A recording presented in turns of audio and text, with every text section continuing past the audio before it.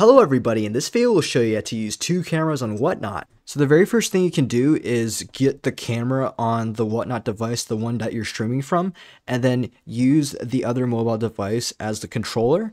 And the other method, like for this example, I'll just do create a show, and then I'll just schedule this. And you can do this on your phone too. Let me put a title.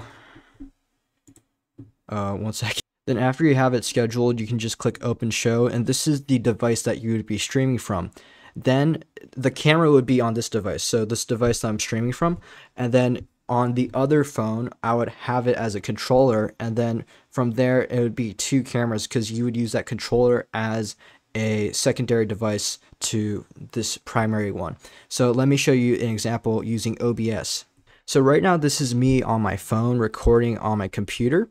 And even though everything's recorded on the computer, what I can do to use the camera's laptop, which would count as the second camera, is I would paste in OBS two camera sources here. And it's really nice because you can see I'm using the laptop camera as well as the iPhone camera at the same time.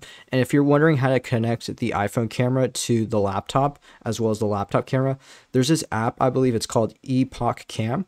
And there's also many tutorials on it online, and you essentially get that app, and then it's like a very unique feature to connect the iPhone camera as a video source.